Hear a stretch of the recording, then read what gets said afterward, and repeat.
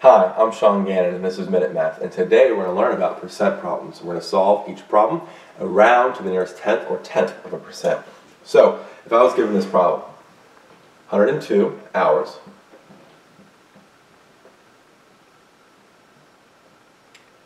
is 94% of what?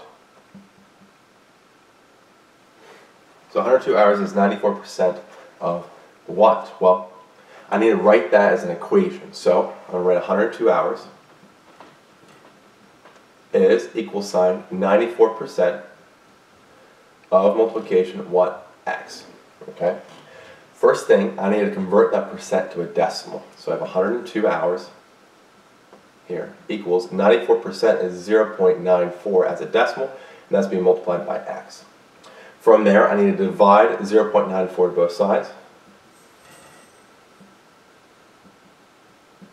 leaving me with, well, let's see what our calculator here says.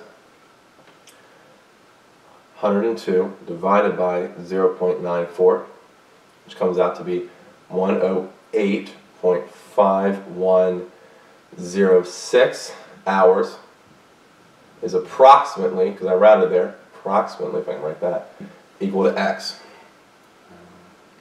Good. Then from there, I'm going to X come first, so X, because it looks nicer, is approximately 108.5106 hours. Okay? So now I need to round that, round to the nearest tenth, right? So the 5 and the 1 causes the 5 to stay where it is, right? It doesn't round, it rounds down. So if X is approximately 108.5 hours, and that's our rounded answer, and that's our final answer. And it answers our question here if 102 hours is 94% of 108.5 hours. So let's recap here. We're given 102 hours is 94% of what? And we have to answer that, so I rewrite that as an equation. 102 hours is equal sign 94%, right, of multiplication X be my what. I then convert the percent to a decimal. 94% is equal to 0.94. Okay?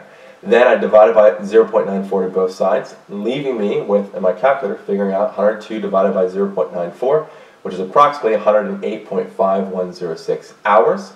Okay? Then I rounded that, my calculator, and near the end. And so then I wrote X coming first because it looks nice and neat. And then I look at this and say, okay, I had to round to the nearest tenth, so 1 and the 5. The 1 causes the 5 to round down.